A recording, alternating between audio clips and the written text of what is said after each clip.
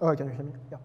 So I'm Willy. I'm going to talk about some joint work with Hoeteck and Daniel that we call Laconic function evaluation.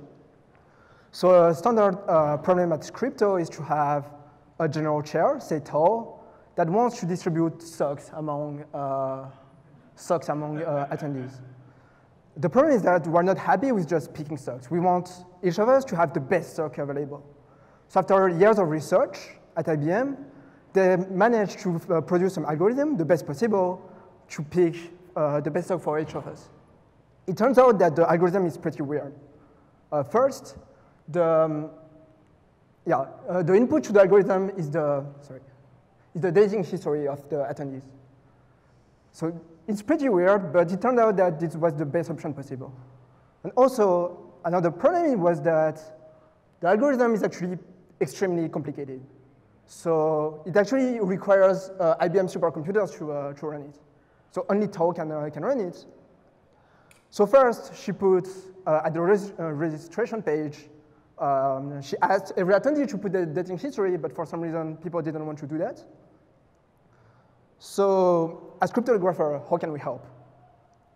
So we introduce a new primitive that we call Laconic function evaluation, where we have some private data, x, and we want to let tau compute f of x on our data.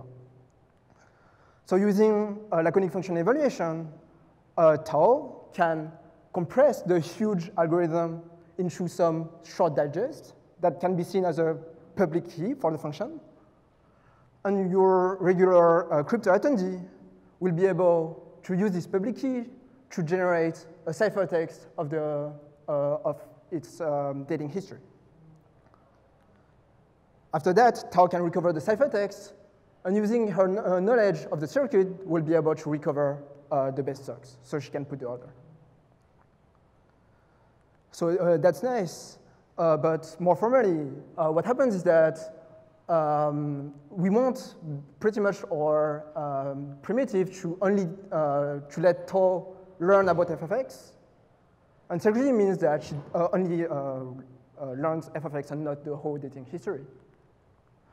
And for the Laconic part, as our name suggests, we want the ciphertext to be succinct, in the sense that the encryption time should be smaller than the set of the supercomputers. We are not at IBM. And we managed to construct such a primitive from LWE. More seriously, an application I'm pretty excited about is on MPC, where we have n parties with input x1 up to xn, and a large function f. The question it asks is whether we can compute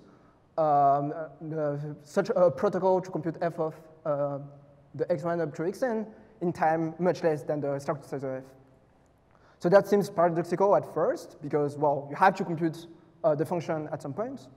But you actually manage to achieve something somewhat similar, where there's first an offline preprocessing phase.